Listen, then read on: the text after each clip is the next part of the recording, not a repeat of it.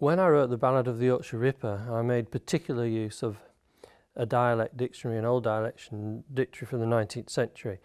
And I was looking to thicken the texture of the poem and to find words that suited the speaker, who's a native speaker, who's a Yorkshireman who's never moved away from where he grew up.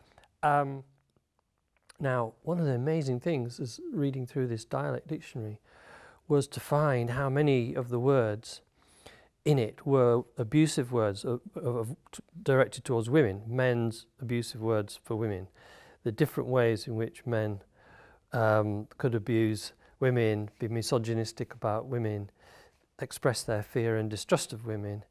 The dictionary was riddled with these words, rich with these words, and this is exactly the theme the poem was exploring. So it really suited the speaker, the voice of the speaker, to have these dialect words at his disposal.